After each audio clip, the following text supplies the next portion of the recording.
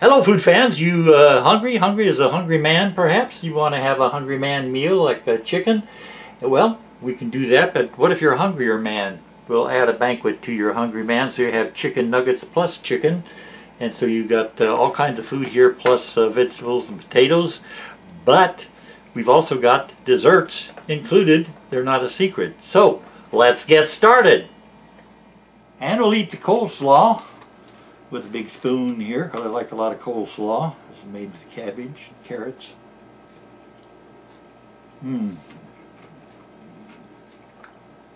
Eat the coleslaw first while I wait for the microwave to finish the two main courses. More coleslaw.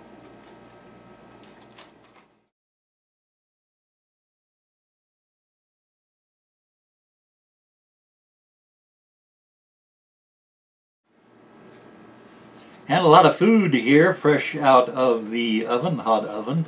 And some of the food does get hotter than other items on the menu. I have chicken nuggets, macaroni and cheese, and a brownie in the banquet meal. And the chicken nuggets are cooked 1 minute less than the rest of the meal.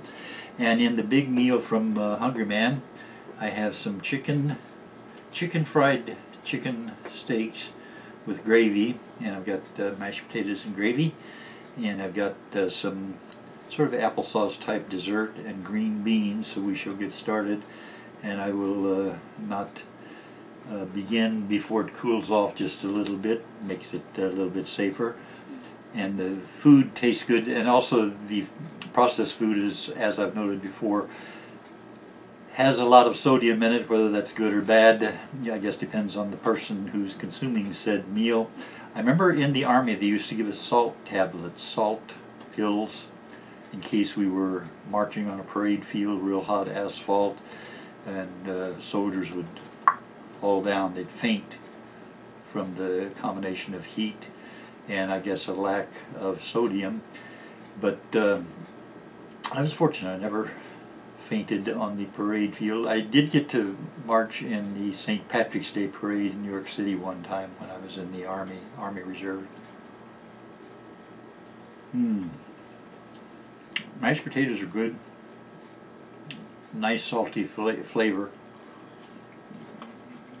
Chicken nuggets.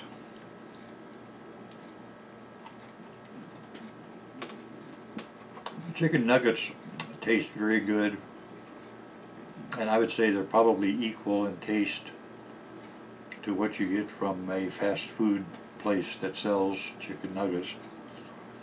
Green beans. The Hungry-Man meal, incidentally, is 16 ounces, and the banquet meal is less than half that. It's a little less than 8 ounces.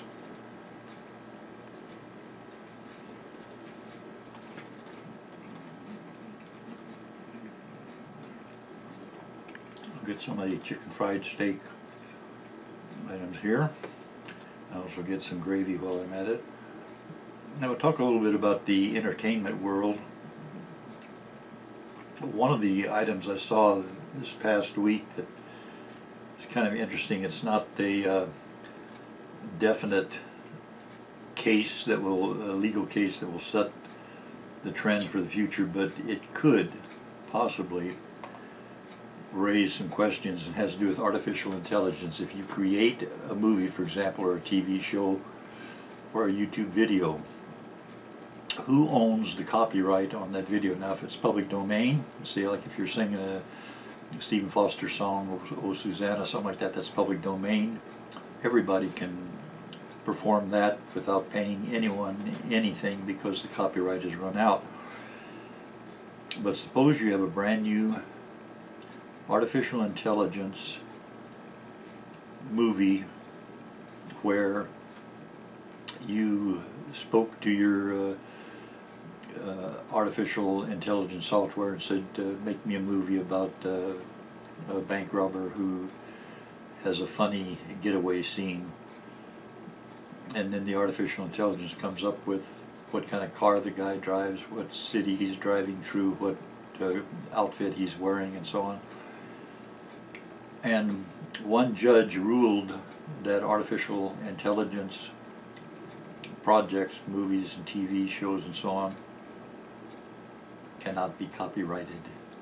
Now that doesn't mean that's going to be the ruling forever.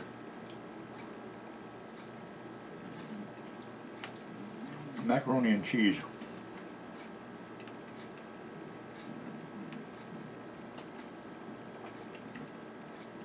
And I'll talk about some movies.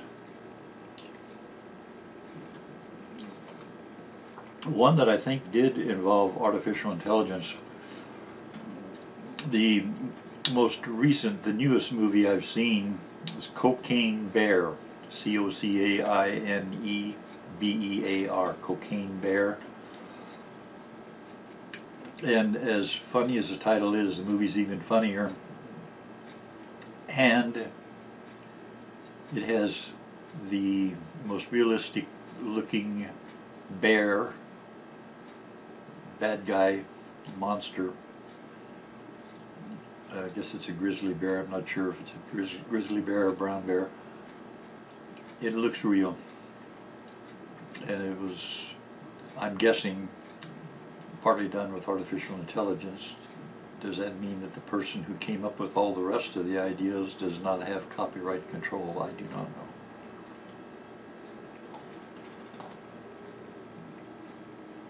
Time to get some root beer. Get my name out of the way here.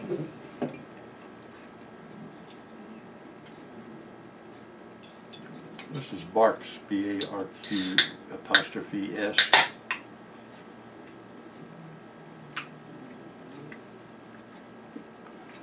Have you noticed a lot of movies especially have exclamation points after the title?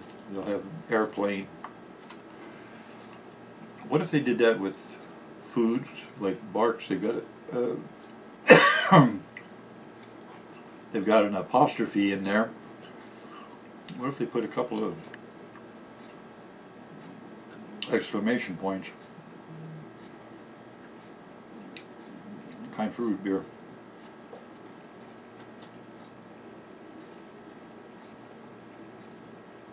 Very cold out of the refrigerator.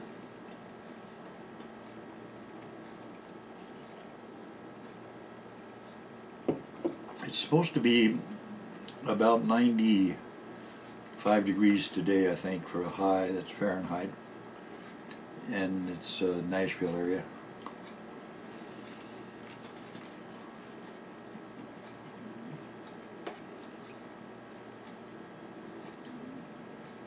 I'll show you a couple of my movie collections.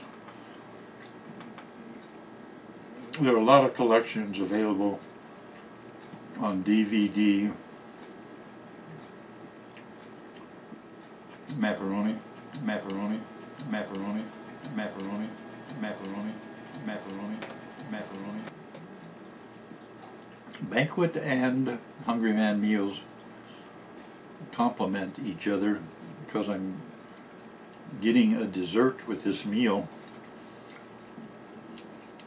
The banquet meal has sort of a dessert with an applesauce entry.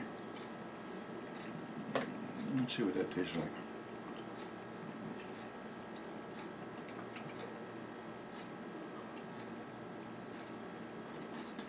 That's good. Everything is good. I hope you are doing well.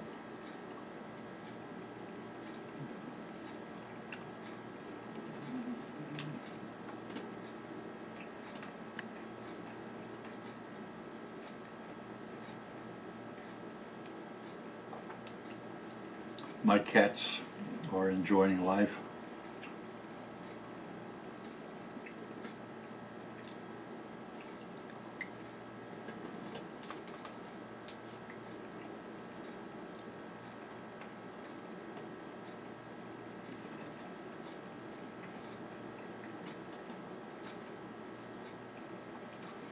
It is surprising what kinds of meals you can get with microwave cooking and it competes with making it at home from scratch all by yourself.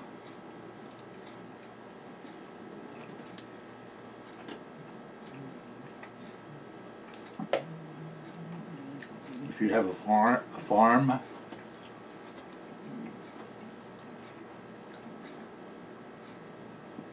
with a garden, perhaps some featured items growing, whether it's carrots or potatoes or whatever, you can grow a pretty nice meal on a farm if you spend the time.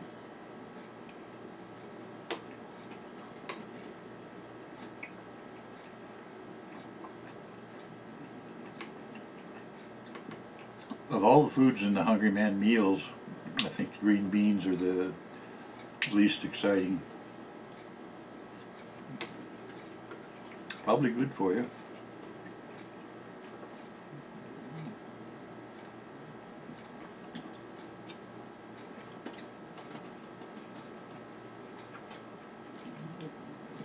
It also seems humid.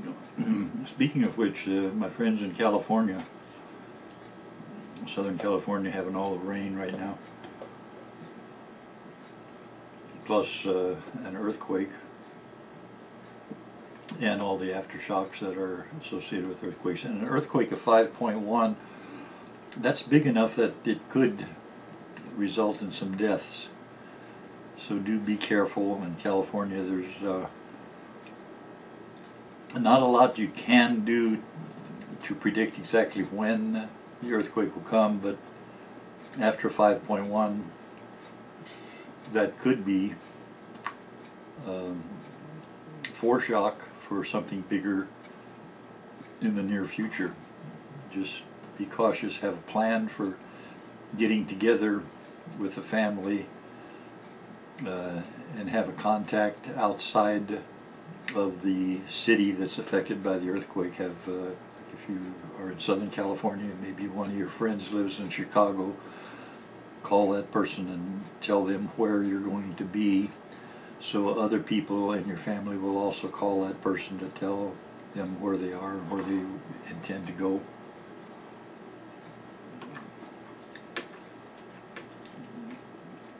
I felt one really big earthquake, and that was the Northridge quake, 1994, I believe it was. January 17th, I think, 1994.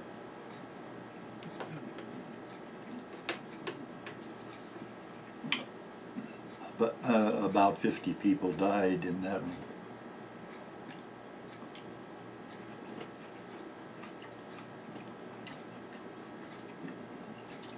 Something most people don't know about earthquakes.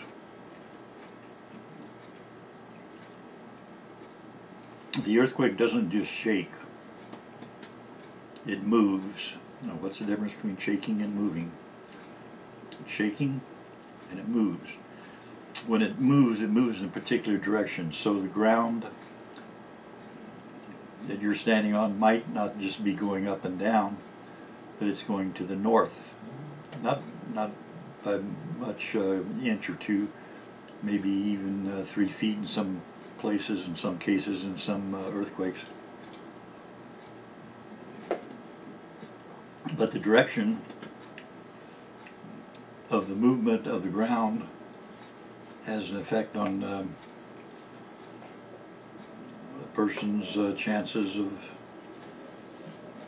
being in the wrong place and being harmed. If you have a mobile home that's long, shaped something like a bus, or it's longer than it is wide, if the movement of the ground is going in the same direction that the bus is pointed, then the bus is probably not going to tip over. But if the bus is parked in opposition to the direction that the movement of the land is going, then the bus or mobile home would have a tendency to fall over.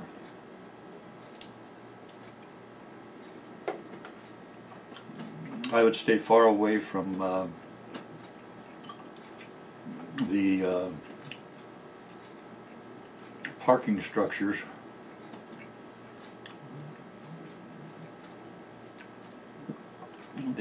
The structures that are built for parking cars don't have as much support as a building that was made to house humans. Chicken nugget time.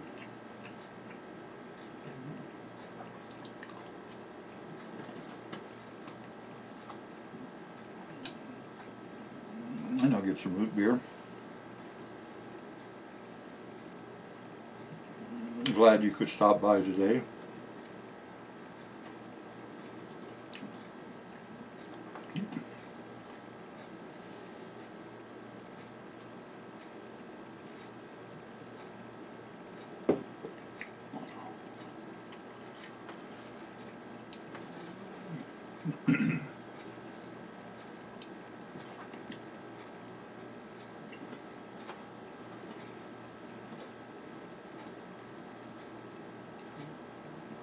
A couple of my favorite collections of DVDs are on these packages that have 8 movies.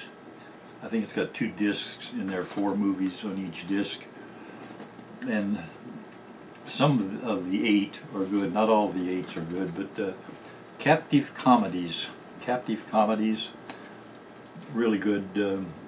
Lone Star State of Mind I like, The Freshman I like, Hollywood Homicide I like, A Fine Mess I like, and I'm in it. Hudson Hawk I didn't care for. Cops and Robertsons is okay. Excess Baggage was a lot of fun.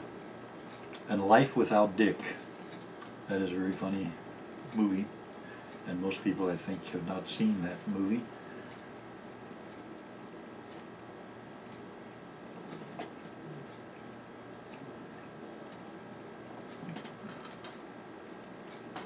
There's another 8 movie collection, and it has the same initials as Captive Comedies. This one's Criminally Clueless.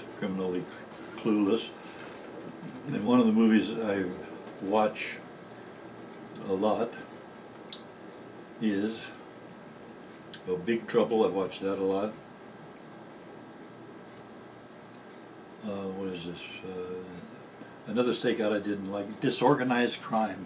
Disorganized Crime is a fine, funny movie, I think. I recommend it. The Pink Panther collection has lots of videos, and there's only about 4 of them that I actually like. And I'd recommend read the IMDb page to get an idea of whether the movie is good or bad before you go running out to buy it, because Pink Panther, the collection, is very expensive, and there are only 4 of them that I watch a lot.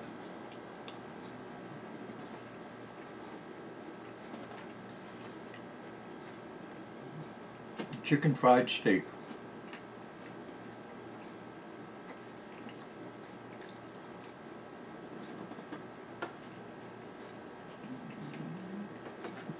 No complaints.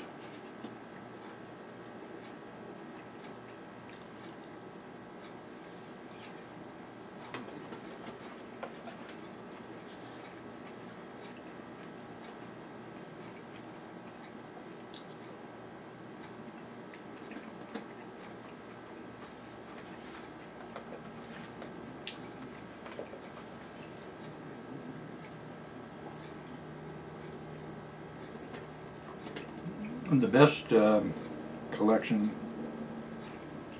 I think, I won't bother to hold it up, it's Alfred Hitchcock movies. There are several different collections, and I recommend getting the collections that have Rear Window, North by Northwest, Psycho. There was a time when Alfred Hitchcock was making some really good, fun, scary, mysterious type movies.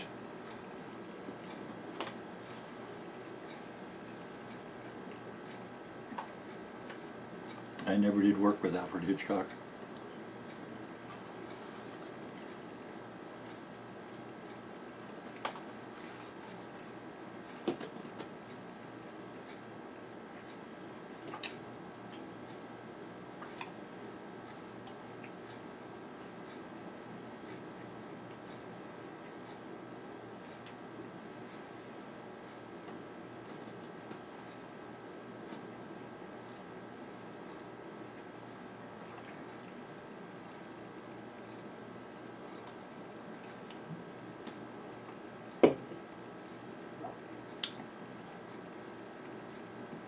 This is a good meal, very filling. If you live in a sorority or fraternity or whatever, when you're doing the cooking, and if you have 2 or 3 microwaves or a microwave and a conventional oven, you could fix up enough of these to keep them warm enough for a while so that everybody can sit down to a hot meal.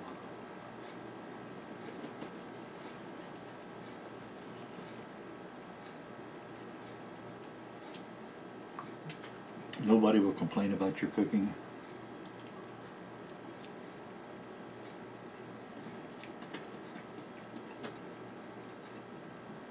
Although some people can find things to complain about.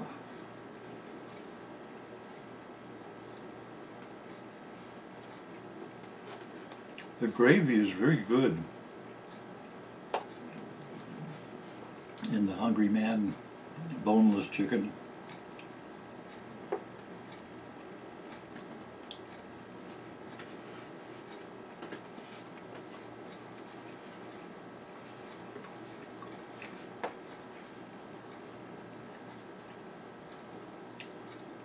The meal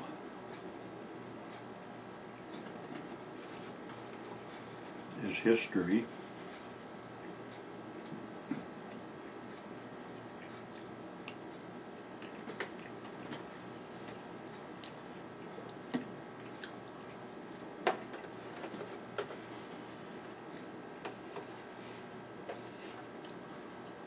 Now we will concentrate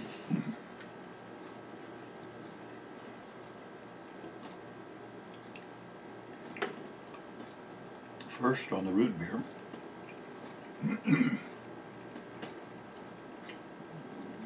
I like root beer.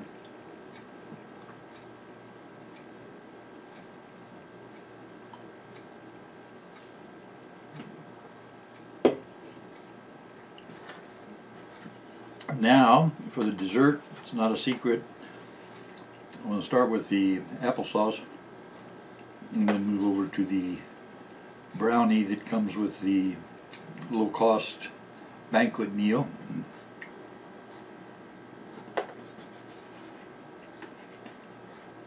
Applesauce is about 2 spoons.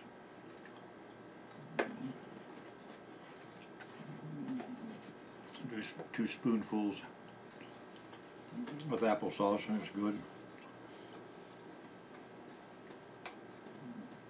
Now the brownie, and I know these are good. Probably not on the list of health food items.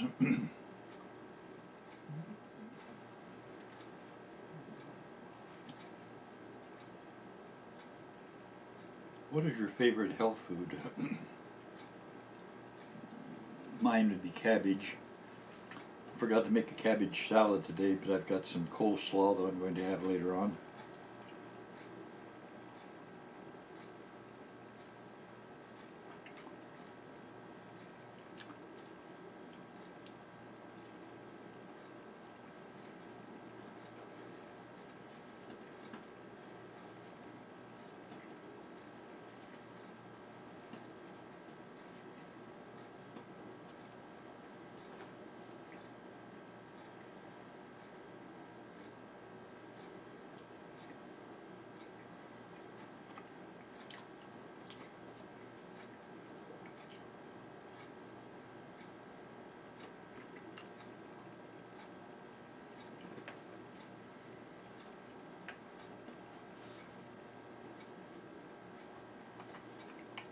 A brownie.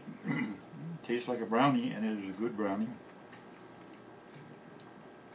Thank you for coming over and visiting. Always good to see you. And thank you for watching.